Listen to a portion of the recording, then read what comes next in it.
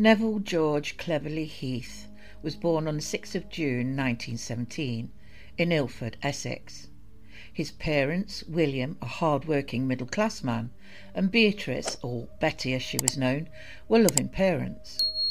In 1920, the family moved across London to Merton in southwest London.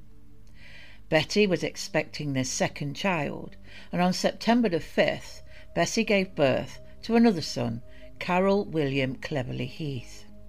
Unfortunately, in 1923, aged 2, the young child passed away. Understandably, the family were devastated. Betty, it's been said, became more focused on Neville. Throughout Heath's life, he would maintain a close relationship with his mother. He frequently wrote letters to her and visited her often. It is believed that Beatrice may have been the only person who knew about Heath's darker tendencies and may have enabled his behaviour by providing him with money and support. Heath's behaviour had been learnt from a young age, soon realising that he could get away with almost anything in his parents' eyes. As a young child, he was caught stealing a cake and ran when he had been spotted. Another time, his parents found some small items he had stolen in his pockets. He went on to admit he didn't really want them, he just wanted to take them. His parents were adamant they had chastised him when he misbehaved, but not many people believed that. In 1928, Bessie gave birth to another son, Mick. By 1932, the family moved to a larger property in an idealistic area of middle-class suburbia. They took in paying lodgers with the hope, with the extra money coming in, they could get both their sons to the local grammar school. Rutlish Grammar. The school was run by a strict headmaster who believed strongly in corporal punishment. Many of the boys who attended the school felt the wrath of the cane or the belt. It's thought this could have possibly been the catalyst of Heath's future fetish. One thing that stuck with Heath was being told that if you can speak the King's English well and carry yourself with distinction, you would be treated with respect. Put simply, get educated, speak well, and you will succeed in life, and elocution was drilled into the boys. This impacted Heath so much so he yearned to be part of those he saw as a higher class than himself. So he studied their manner and language, eventually being able to insert himself and viciously exploit those who came into his life. The young Neville Heath had all the qualities of an unlikable person. He was a liar, a snob, and show-off. But somehow the girls liked him and saw him along the lines of a likeable rogue. But that rogue crossed the line one night after drinking quite a large quantity of beer. 15-year-old Heath attacked a girl and tried to force himself on her. She got away and told her father. Somehow Heath managed to talk her father out of reporting him to his headmaster, using all the charm he had learned from his superiors, showing him once again that he could smooth talk his way out of almost anything. The young Heath had a keen interest in aviation and dreamed of becoming an officer and a pilot, but as good as he was at sports, he did struggle academically, and he failed his exams. He wouldn't take them again, flatly refusing when his mother tried to encourage him to retake them. So at the age of 16, he started working as a warehouseman at a textile company situated in the City of London. He hated the work, but enjoyed the city life, especially the social life. It wasn't long before he made friends with a group of reasonably affluent former public schoolboys and businessmen who were in the Territorial Army. Wanting a taste of that lifestyle and the status that it offered, he went on to join as a rifleman in the 28th London Regimental Territorial Army. Finally, he had the uniform which gave him the sense of power and the status he had craved for. World War II was looming.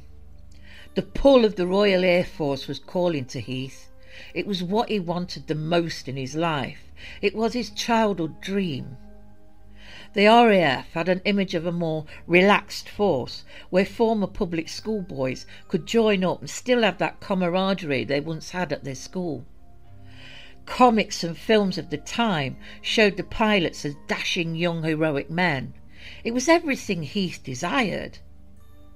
In November 1935, Heath started his RAF training at Desford in Leicestershire.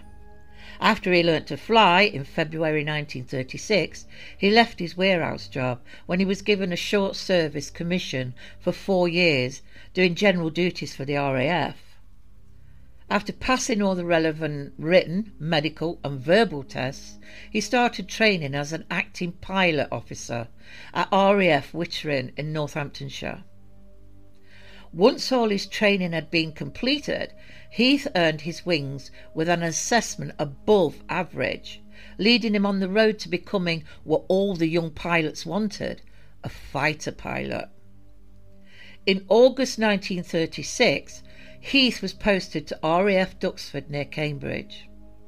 It became apparent that Heath had what it took to be a successful pilot. His superiors saw him having the makings of a first-class pilot and an outstanding officer.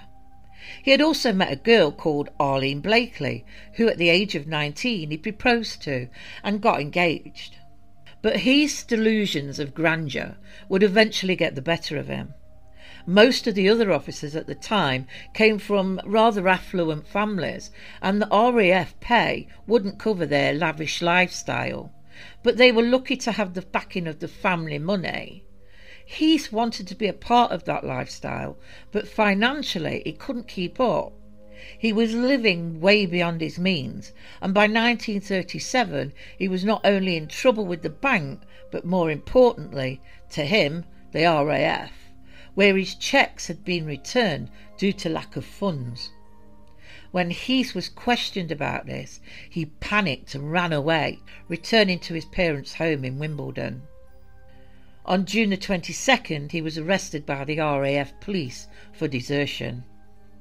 While awaiting court-martial, he was allowed to roam the aerodrome after giving his word as an officer and a gentleman that he wouldn't run.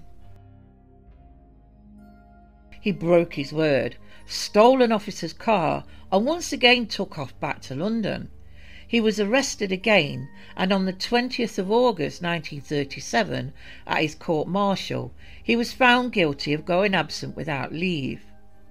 After just 1 year, the young Heath was dismissed from the RAF on the 20th of September 1937.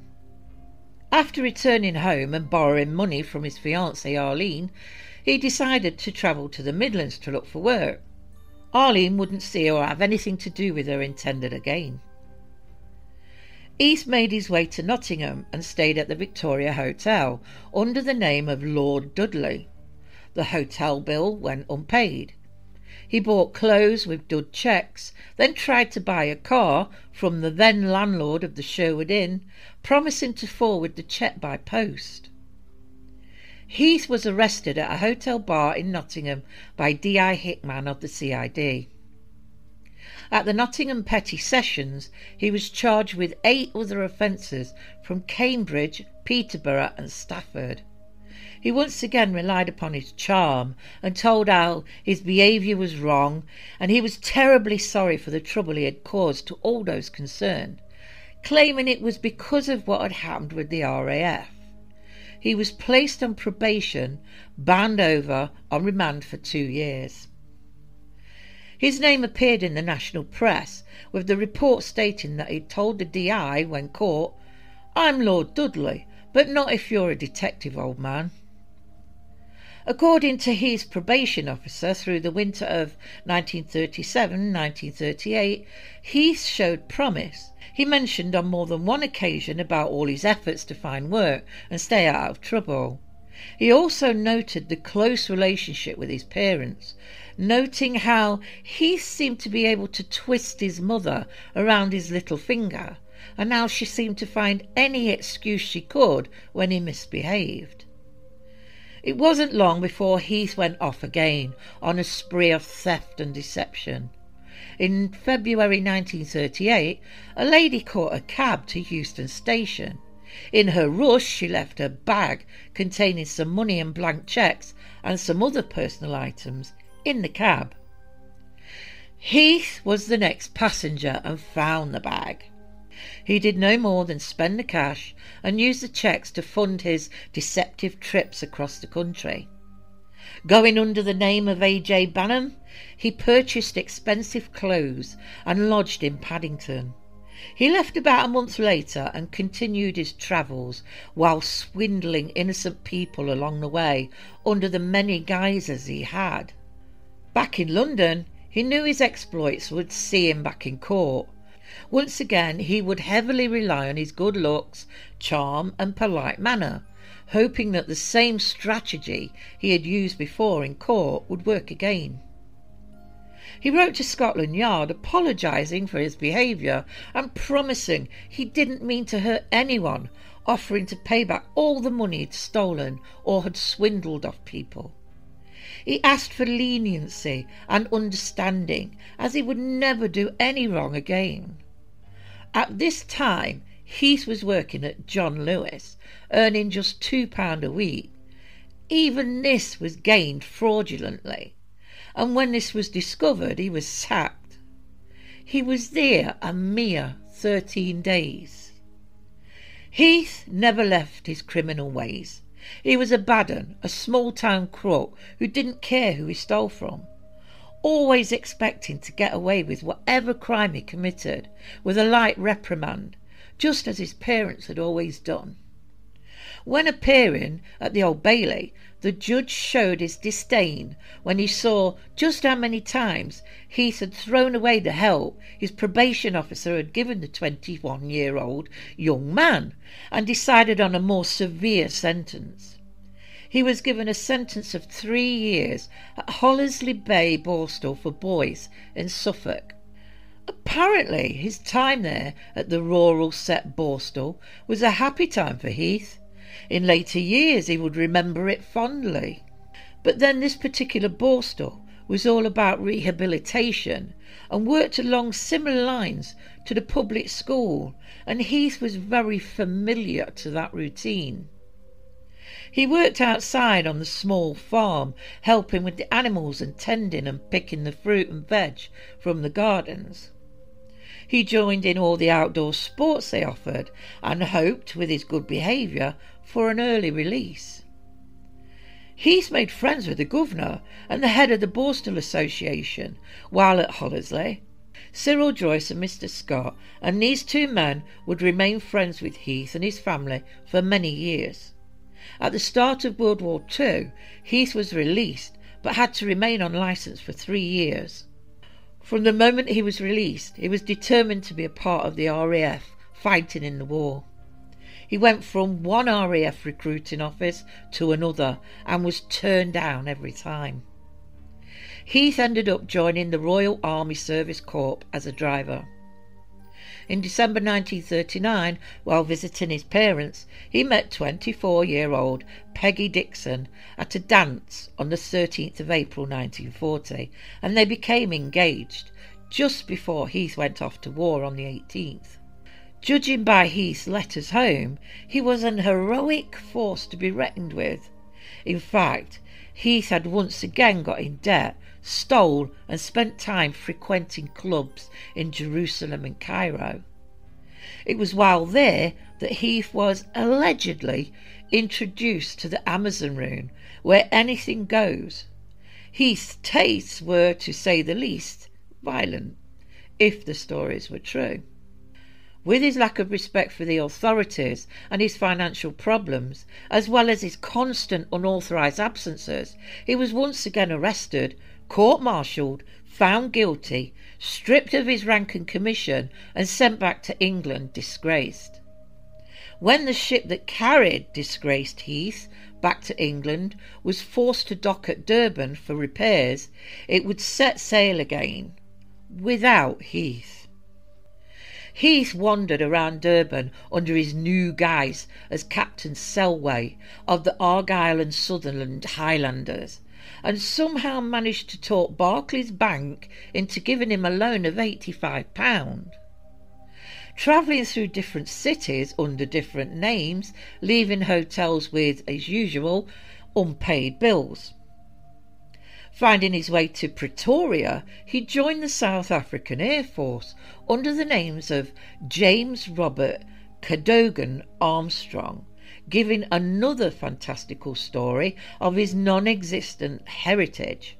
But it worked to his advantage, as he met 22-year-old Elizabeth Hardcastle Rivers, a beautiful woman who was as sporty as Heath, well educated, and had an affluent family who disapproved of the relationship. So they eloped and married on the 12th of February 1942, after breaking off his engagement to Peggy.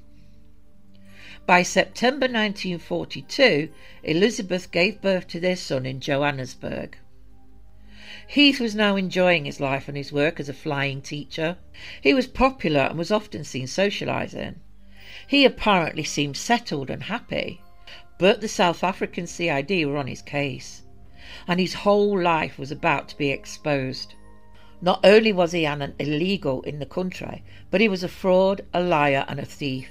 His court-martial would be revealed. His new life started to crumble at his feet. His future was now in the hands of the South African Air Force. He made an impassioned plea to the Director General of the SAAF, asking them to take into account that he had a good record with them. It worked, and he was again given another chance after someone, maybe his father-in-law, paid his debts off. Heath's biggest ambition was to get back into the RAF in England, so applied for a transfer. He succeeded and went back to England.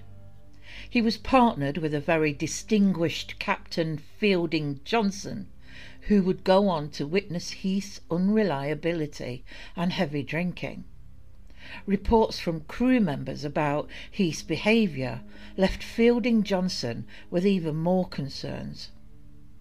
Fielding Johnson's concerns lessened when Heath showed exemplary behaviour whilst in action one night when the bomber he was piloting was hit.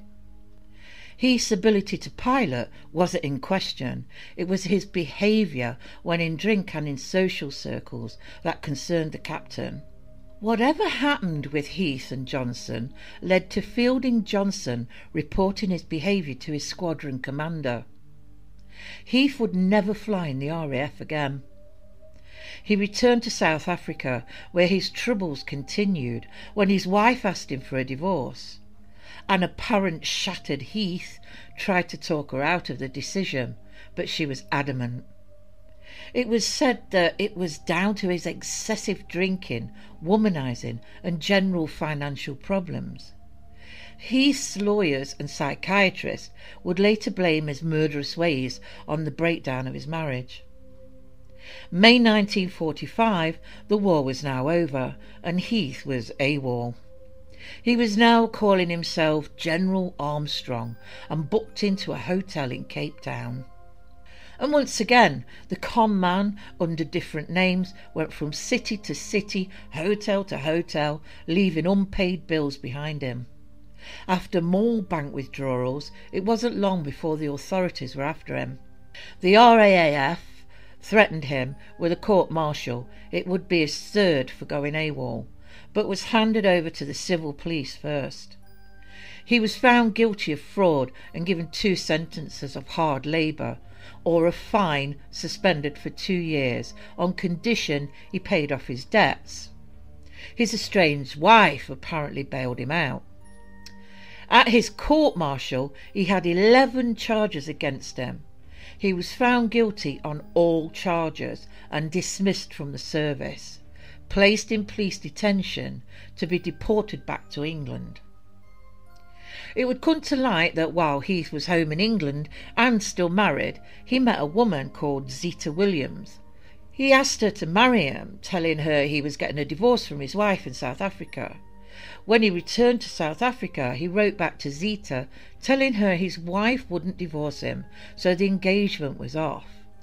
A devastated Zita found she was expecting his child and wrote to Heath, informing him of her situation. He wrote back with the address of a clinic. Zita's father found out, and the Williams family reported Heath for breach of promise. When Heath was deported back to England in 1946, he booked himself into the Strand Palace Hotel. Out of the blue, Zita received a letter from him asking her to come to the hotel. She refused and asked her father to tell him to stay away from her. It was probably a lucky escape, as 11 days later Heath was asked to leave the hotel when he was caught in his room with Pauline Breeze, who he had tied up, punched and thrashed. Wimbledon police were already on alert for Heath, as he had claimed once again to be an officer, wore a uniform and went by the name Armstrong. This time he was arrested, charged and fined £5 for wearing a uniform with the intent to gain money. Heath, it would seem, made another effort to plan his future, heavily financed by his father. He applied for a B licence flying course that would qualify him to fly passenger and cargo planes. Around this time he met 20-year-old Jill Harris. At first she declined his attention, but later, after bumping into him again, she went with him to the flying club, where he took her up in a plane. When she saw him the next day, he bought her flowers. She wouldn't see him again for about a week. Heath contacted Jill, and she was happy as it was the weekend. They arranged to meet at the hotel for lunch. They spent most of the day together, and that night they watched the fireworks at the park. But the night would end badly when something happened between Jill and Heath. It's not publicly known what happened, but it was possibly some sort of rough, unwanted attention from Heath. After this incident, he was seen with a number of women and didn't contact Jill again. Heath was informed he wouldn't get his B licence to fly as a commercial pilot due to his dismissal from the RAF. He begged for another chance, but it was over. On Saturday, June the 15th, Heath, while at a bar and still reeling from the news, he met a journalist called Harry Ashbrook. Heath went on to tell him he was going to fly planes abroad and was going to fly to Copenhagen to discuss purchasing some planes for a flying club there. As it turned out, Ashbrook was also flying to Copenhagen, and Heath put forward that he could fly him there cheaper if he hires a plane. Ashbrook took Heath's word, and Heath continued to spin his usual nonsense. The next day Heath went to lunch with Yvonne Simmons, a woman he'd met the previous night. They spent the night together, and he saw her off on the Monday evening. Heath's mother said her son was home on the Monday night and left at 8:30 a.m. Tuesday morning. As Heath hadn't told his parents about not being able to get his B licence, they thought he was arranging his trip abroad. He didn't go home Tuesday night. Wednesday morning Heath called his mother and told her he'd passed his B licence. Arriving home, he collected some belongings, kissed his mother and left. The next day Heath met Ashbrook, who introduced Heath to an acquaintance of his, Leslie Terry, a restaurant owner and apparently a criminal. Heath talked Ashbrook into borrowing some money to pay for the plane from Terry. Terry obliged, and Ashbrook gave Heath £30 of the £50 cash. Ashbrook left, leaving Heath and Terry to continue drinking heavily at a couple of clubs. Eventually Heath joined a woman he knew, Marjorie Gardner. Terry eventually left, and Heath and Marjorie went for dinner. Marjorie was, it was said, a little promiscuous. She and Heath slept together. It was said Marjorie had indulged in the same fetish Heath enjoyed. This was disputed by her family and friends, stating she had no interest in fetishes. The couple hailed a taxi that took them to the Pembridge Court Hotel, where Heath had been staying. The drunken pair went up to Heath's room. The next day, the hotel chambermaid, who had waited longer than usual for the handsome man in room 4 to wake up, was told to knock on the door before entering. After no reply, she pushed the door open. It was dark, but she could make out the shape of someone on the bed. Looking closer, she saw a woman face down on the bed, her bare back cut with deep bloody marks, and her hair soaked in blood. The chambermaid ran, calling for help. The hotel manager, Alice Wyatt, entered the room. She was horrified by the sight before her. On entering, Police Sergeant Averill established Marjorie's identity and called for backup. Superintendent Sherrill and Inspector Sims arrived at the scene. Dr. Keith Simpson, the Home Office pathologist, determined she had been killed around midnight or in the early hours. Now it was around 12:15 when Heath and Marjorie arrived back at the hotel. Marjorie's injuries would be described as appalling by Simpson, and he concluded in his report that the flagellation had started off as consensual, but the beating escalated into a frenzied mutilation. There were teeth marks in her breasts. Her body and face were cut and bruised. Her throat also showed heavy bruising. There were lash marks on her skin that looked as if a whip had been used on her, front and back, face and head. Marks around her wrists showed she had been tied up. The worst wound was found to be where an object had been inserted inside her lower area. Dr. Simpson put cause of death as suffocation, as it was likely it happened when her head was pushed face down into the pillow. The handsome rogue was now seen as a sadistic killer. As Heath had actually used his real name at the hotel, the hunt for Heath was now on. With D.I. Reg Spooner leading the case, with Superintendent Barrett assisting, all the intel they received and gathered on the once petty fraudster helped them to paint a picture of the man they believed was responsible for this horrific crime. Heath and Marjorie's movements were confirmed for that night from witnesses, and a record of Heath's treatment of women from his many exploits was also being built. From making promises of marriage to get what he wanted to his fetish. One hotel, the Strand, giving them the details of how they had to dismiss him from the room for beating a screaming woman with a cane. With around 50,000 police out searching, all Heath's usual haunts were under surveillance, including his parents' home. Meanwhile, after leaving the hotel on that Friday morning, Heath made his way to Worthing, where Yvonne Simmons lived. After checking into the Ocean Hotel, he met Simmons for lunch. Heath gave her a story about how he was indirectly involved with the death of the lady, as it was the same room he and Yvonne had shared a few days before. He told her he had loaned the room to a man who had asked if he could use it to entertain a woman. He would later claim that Marjorie had asked him if she could use the room to entertain a man. He went on to tell Yvonne that the police had taken him to see the body and told her of the gruesome sight he saw, and that the policeman had informed him she had been suffocated. All the details he gave her could only have been known by the pathologist, the police and the killer. The next day Heath's name appeared in all the papers, and Yvonne saw it. After talking with her parents, who it said were very concerned, she spoke with Heath over the phone. Heath, of course, told her he needed to head to London to clear this whole matter up, but before he did, he wrote one of his usual letters, trying to blame someone else, and trying to claw himself out of another, although more serious, crime. He gave a description of a man called Jack, who he believed was a friend of Marjorie, that they needed to talk to, and he sent it to Superintendent Barrett. Heath had to leave now. Yvonne's parents knew where he was.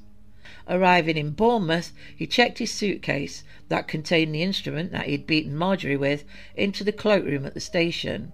He checked into the Tollard Royal Hotel under the name Group Captain Rupert Brooke. As Heath's picture hadn't been published yet, he managed to stay incognito for a while, drinking, dancing and making new friends. One in particular was Peter Rylott, a demobbed lawyer, who he would befriend, and while the police continued their search, Heath and Rylott parted. By now his pockets were almost empty, but that never seemed to worry him. He had been conning his way through life for years. While in Bournemouth, Heath would take a keen interest in a woman, Peggy Waring, who he became friends with, so much so he asked her to marry him again. She obviously refused. She refused his advances on more than one occasion. Peggy would claim that at times Heath, who she knew as Brooks, became intense when he held her hand, and became quite rough with her before controlling himself again. Peggy had decided to leave Bournemouth to the dismay of Heath, but she was adamant she was going and left for London. It would also seem quite odd that he changed his room at the hotel to a cheaper room on the second floor with a gas fire. It was also situated directly over the main entrance. It was now 10 days since Marjorie's body had been discovered. On the 3rd of July, Heath met the attractive Doreen Marshall, who was in Bournemouth recovering from a bad case of flu.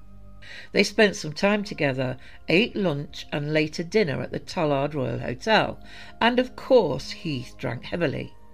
According to Heath, later that night, Doreen said she was leaving, but he managed to persuade her to stay a little longer. They then went outside and sat on a seat overlooking the sea. According to someone at the hotel, Doreen looked pale and a little distressed. She did, however, ask a hotel guest to get her a taxi, but Heath told him it wouldn't be necessary as he would walk her back to the hotel. When leaving, Heath told the night porter he would be back in 30 minutes, but Doreen snapped back, "No, he'll be 15. At 4:30 a.m, the hotel night porter noted that the captain hadn't returned. The next morning the porter took the newspapers to Heath's room and was a little confused to see him in his bed. How had he managed to get past the porter? Heath laughed as he told the porter how he'd played a joke on him. The porter assumed later that Heath must have climbed up the builder's ladder that had been propped up against the outside wall to enter the first floor and went from there up to his room on the second. This morning he had a scarf around his neck and paid for his drinks with cash, which they found unusual because he had always put his drinks on his bill. The Norfolk Hotel had noticed that Doreen hadn't been seen that morning, and after a while decided to call the police as all her belongings were still in her room, but Doreen Marshall was missing. The proprietor of the Norfolk Hotel called the Tollard Royal Hotel and inquired about Miss Marshall, as he had been told she was going there for dinner the previous Wednesday. This wasn't confirmed until later, when Doreen's father called the hotel himself, looking for some information on his missing daughter.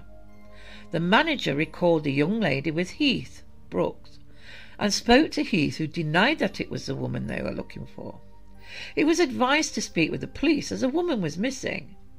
Heath, or should I say Group Captain Brooks, did just that. He spoke to DC Souter and later went to the station. When there, he looked at a photo of Doreen and confirmed he had had dinner with her. Heath then told them she had mentioned going away with an American GI she had met. He said he had left her in the Bournemouth Gardens. DC Souter thanked the captain for his help, and he started to leave. When Doreen's sister and father arrived at the station, just as Heath was leaving, he stopped to shake his father's hand. The DC had a feeling, while watching the man talk with the missing woman's father and Doreen's sister, who apparently looked identical to her sister, the gentleman's features looked familiar. It was then he remembered the wanted picture in the Police Gazette. After double-checking, he showed Heath.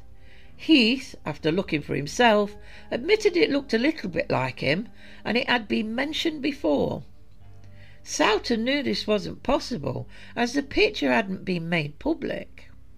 In the meantime, one of the officers, D.S. Johnson, called Scotland Yard for a more detailed description. Reg Spooner took the call. Once Spooner heard what the DS had to say, he did a check on the name Brooke, the identity Heath was using. Once verified, he informed Johnson telling him on no account should they let him leave the station. D.S. Johnson and Detective Constable Souter kept Heath talking. They didn't want to lose him. The Metropolitan Police were on their way.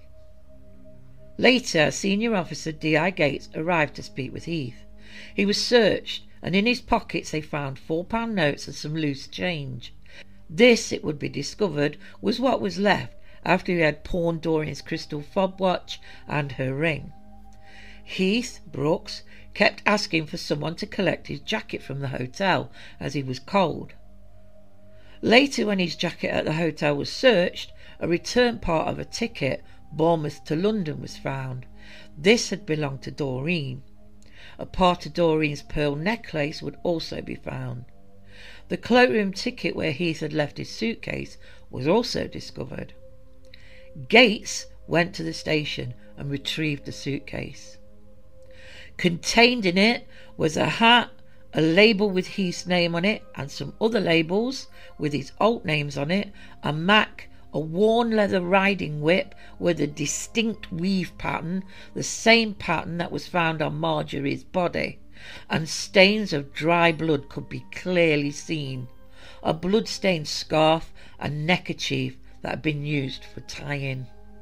After this discovery, D.I. Gates returned to the station and informed Heath they knew who he was, and Heath went quiet. They detained Heath in connection with the murder of Marjorie Gardner on the night of the 20th of June, 1946. The Metropolitan Police were on their way to interview him. Where was Doreen? When interviewing Heath on the whereabouts of Doreen, he admitted to having met her and went on to make a statement. In it, he explained how he'd met Doreen and how he had left her alive that night. He then claimed to have seen her entering a shop on the Thursday after they had had dinner, and a day after she had disappeared. When D.I. Spooner arrived, he was informed of the findings of the suitcase and of Doreen's disappearance. Spooner and Sims searched the Tollard Royal Hotel room, and to their surprise they found 49 ladies' handkerchiefs, all with lipstick stains on them. One of the handkerchiefs had a knot in it with blood stains. It had been cut. Along with this they found 2 lengths of string. They had also been cut. D.S. Spooner finally came face to face with Heath at the Bournemouth station. He informed Heath that he was investigating the murder of Marjorie Gardner. Heath said he would make a statement, but he wasn't going to admit to taking Marjorie's life. The next day, Spooner and Sims drove back to London with Heath. Back at Notting Hill station, they eventually managed to get a statement from Heath. On the Monday, Heath placed himself in position in a lineup of 11 men. The witnesses were brought in one by one, and each one of them picked out Heath.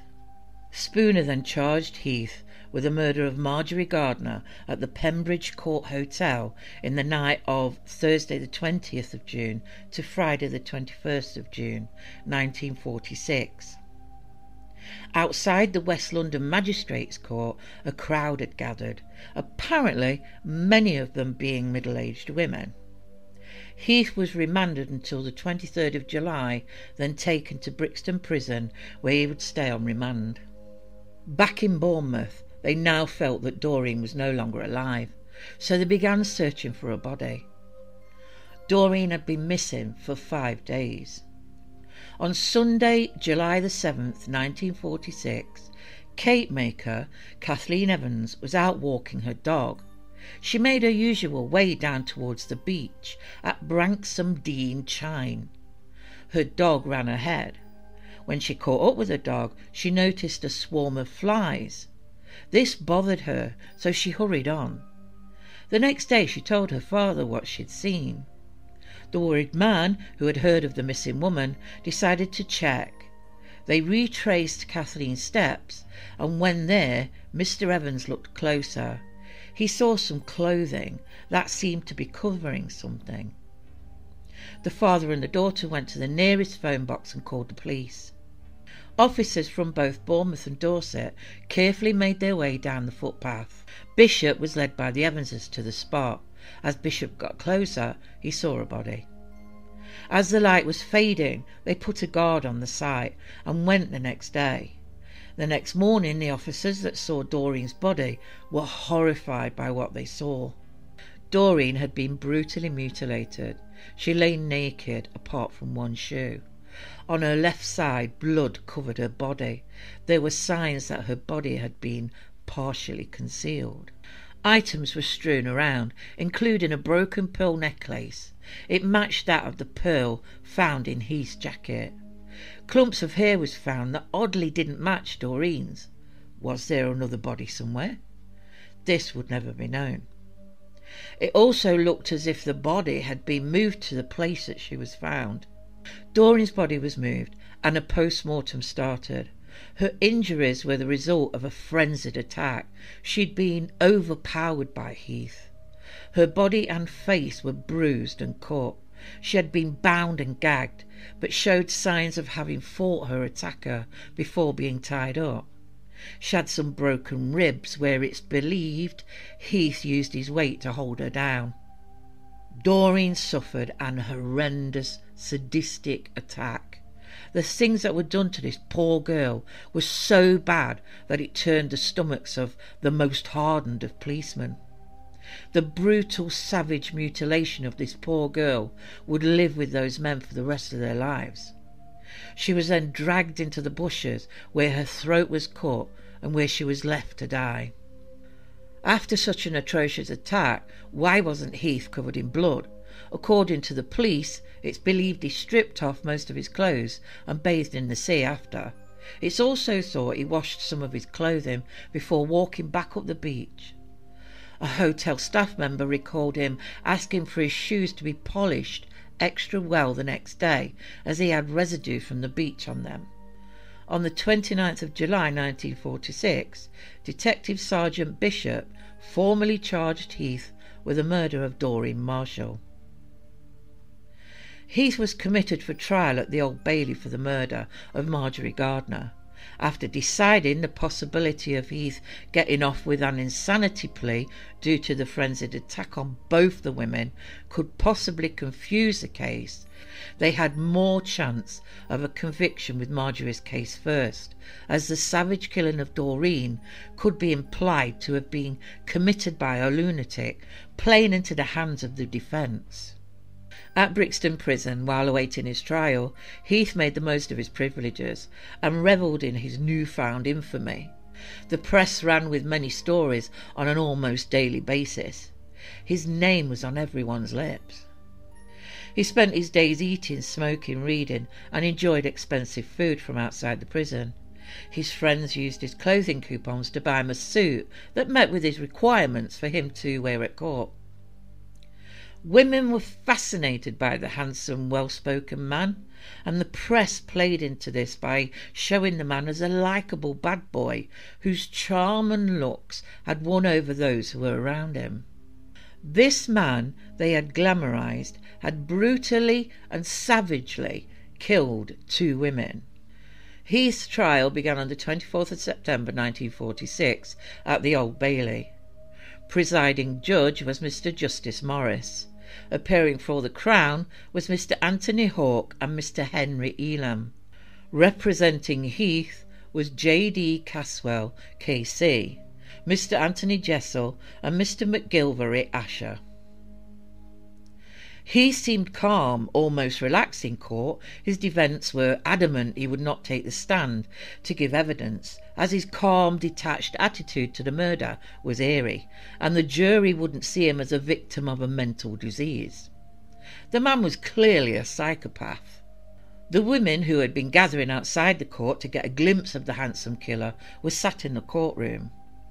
Heath's defence wanted to show the jury that he wasn't in his right mind that night and didn't know what he was doing. A tactic Heath wasn't fond of, as he didn't particularly want to spend the rest of his life in Broadmoor, but after Cresswell explained that his family would have to live with the fact that these atrocious killings was committed by the man they knew and not someone who wasn't in his right mind, Heath actually cared a great deal for his parents and especially his brother, and with this in mind He thought about it for a moment before changing his mind and telling them, "OK, let's do it." Craswell played heavily on Heath's life, recalling his criminal exploits that were nothing like vicious attacks or violence towards anyone, and that for him to behave in this unusual way, he must have had some sort of mental deficiency. They tried to drive home to the jury that Heath was morally deficient, morally insane, and should therefore be convicted of guilty but insane. They then made a mistake, in that they had called upon a psychiatric doctor who was thought to be an extremely credible witness and highly respected, but he was also a morphine addict. Dr. W.H. Hubert had injected himself just before he stood as witness to give his professional advice. He was sweating on the stand and seemed very hyper. After a while on the stand, he became confused and unsure of his diagnosis. Anthony Hawke for the Crown wiped the floor with him. The Crown then brought in 2 psychiatrists from the prison who said Heath wasn't insane but had acted in an abnormal way. Yvonne Simmons was a vital witness for the prosecution. After the trial, Yvonne Simmons left the country for good. On the 27th of September, after Justice Morris summed up the case, the jury went out. About an hour later, they returned with a guilty verdict. Justice Morris donned the black cap and passed the sentence of death. When Heath was asked if he had anything to say, he replied nothing. Although Heath tried to give his life story to the press for a sum, he was blocked from doing so while in remand. But he wrote many letters about his life to his friends that would eventually be put together as a form of life story that the Sunday Pictorial would print after Heath's trial. In them he gave his version of what had happened those nights. Why did he do these horrendous things? Why did he snap? It's thought that Heath had decided that he had nothing to live for now he had lost everything he'd ever wanted, not only in his professional life, but also his personal life, and his behaviour became increasingly unpredictable. In the condemned cell he made out a will, leaving any money that may have remained to go to his brother, and his caterpillar badge that he held close to his heart was to be sent to his mother. The whole time spent in prison, he refused to see his devoted parents, claiming he wanted them to remember him as they had last seen him outside. On Wednesday, the 16th of October 1946, while at least 3,000 people waited outside Pentonville for news of his execution, Heath was offered a shot of whisky a few minutes before his hanging. Heath replied, "While you're about it, sir, you might make it a double."